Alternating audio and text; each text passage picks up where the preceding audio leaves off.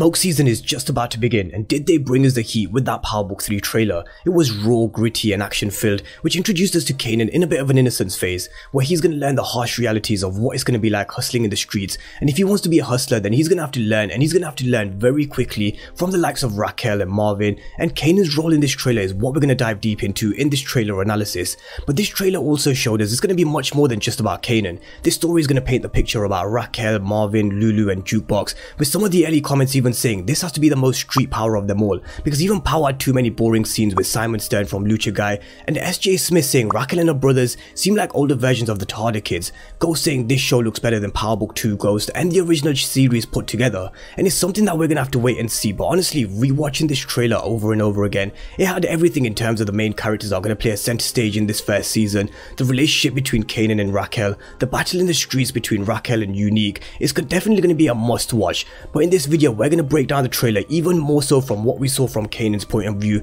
and what we saw from him in the trailer. So with that being said, if you are new to the channel, then remember to smash the subscribe button if you want to see everything Power Book 3 related over the next coming months. But this story is just beginning to paint the whole picture about how Kanan grew up, wanted to hustle, wanted to be a hustler, and the first parts of this trailer showed us how eager he is to get into the game and learn the inner workings of the family business and help his mom Raquel. When we're introduced to Kanan, he's going to be 15 years old in 1991 in his hometown of Southside Jamaica Queens, and I just want to start by breaking down his character and having a look at his character profile. And this is the first of many character breakdowns and trailer analysis videos that I will be doing over the next few days and coming weeks in the lead up to Power Book 3 Raising Kanan's premiere. But just to run down through his family, we have his uncles Marvin and Lulu, we have his cousin Jukebox, and of course his mother Raquel. But mainly, just like we saw in this trailer, Marvin and Lulu are going to be a few of many mentors for Kanan, who I'm sure Kanan will spend a lot of time around, as Marvin in his car told him that he's still in training, time to put them reps in. But Kanan's characteristics and personality is of course going to be different to what we saw in Power. We have to set our expectations that this isn't the Kanan coming out of prison, making chess moves and knowing how to fight. This is Kanan who's going to be smart and ambitious and wanted to get into the hustle, but he's going to be very naive early on in the game, even though he is eager to get out on the streets and hustle, just like we see him doing here in this little scene from the trailer, and how he told Raquel that he wants to be a part of the family business and how he wants to get out on the corner of the streets in a previous teaser that we got a couple of months back. And it tells us that he feels he's ready, he wants this life and he's choosing this life. So he is an ambitious kid who's accepting who he is very early on, and he's gonna have some complicated relationship as the show goes on, and more so with his mom Raquel. But his character itself is described as smart, driven and still naive. Kanan's world revolves around his mother Raquel, who raised him by herself. She's his everything, and at the same time he's beginning to get a sense of not only the world around him, but his place in the world. Kanan wants to be just like his mother, and that's the problem. He's young and wide open and doesn't know how the hustle works, and even more important, his mother is not nearly as keen for him to follow in her footsteps. There's a complicated relationship that not only gets more problematic as time goes on.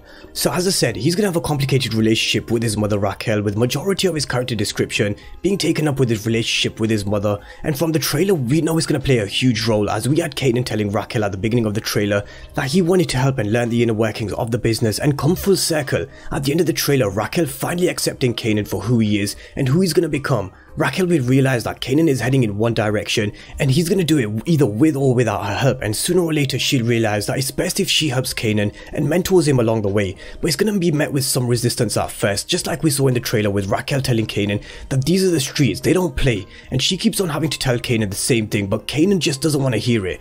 Kanan wants to get involved, and he's eager to get involved, with Raquel telling him that look, you pull the trigger, you win it, and then there's no turning back. And at first I was really scared that first we may just have a very slow build up in the first season, similarly to the way we saw Snowfall, how it was very slow in his first season.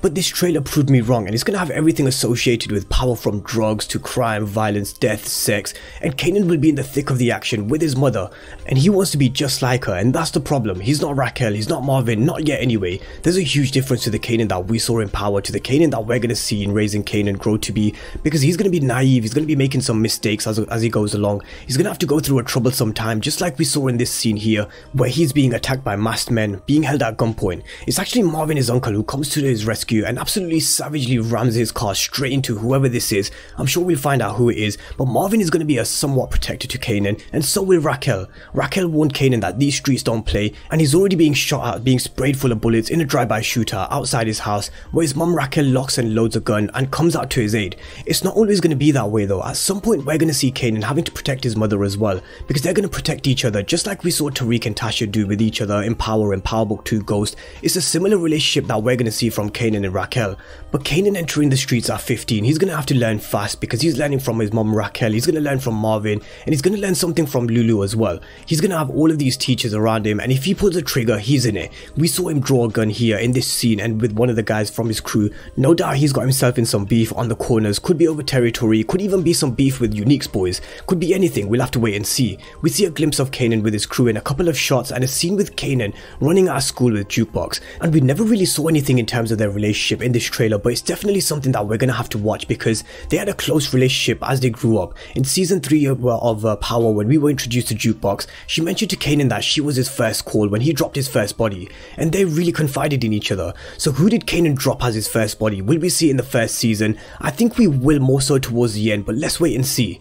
Now Kanan is also gonna have some love interest as well, with a character called Davina. She's someone who we saw properly in a previous teaser when 50 Cent released his music video part of the game, and I'm sure it was her in this middle of this fight scene at the school too as well. Kanan's gonna have to be very careful around her because it looks as if she may just be talking to the enemy of Raquel, which was mentioned by Jalil as I was talking to him after the trailer was released on Instagram. So Kanan really does have to be careful when it comes to his love interest and the trust of other people. But the trailer ends with Raquel accepting Kanan for who he is and who he's about to become, giving a gun to Kanan, teaching Kanan how to shoot, and that's where the trailer ends with Raquel and Kanan, and mainly Kanan's role in this trailer. But we are going to witness the rise of Kanan, just like how in Power Book 2 Ghost we're seeing the rise of Tariq St Patrick. In Power Book 3 Raising Kanan, it's going to be all about Kanan. And Malik Smith too said, I want to see how quickly he'll evolve into his character. I mean, that stone cold take no prisoners type of mentality that he had in Power. And Kanan in season 1, he's going to be a completely different character as he builds up his knowledge and hustle over the course of spending his time in the streets with his teachings and learnings that he's going to get from Marvin, Lulu and Scrappy and Raquel and many more mentors along the way. The rise of Kanan is going to be something spectacular, and it's already been teased in such a short clip trailer that we got yesterday. But as I said, his rise won't come easy and it's going to be a tough road for him. And going back to Smith's comment, I do feel his character will evolve very quickly because this is Power. It's going to have everything we associate with the original Power series, but just even more grittier, and we're going to be there all the way watching this, how he does this. So with that being said, if you're new to the channel, then remember to smash the subscribe button if you want to see everything Power Book 3 Raising Kanan related over the next couple of months with reviews, breakdowns and storyline breakdowns.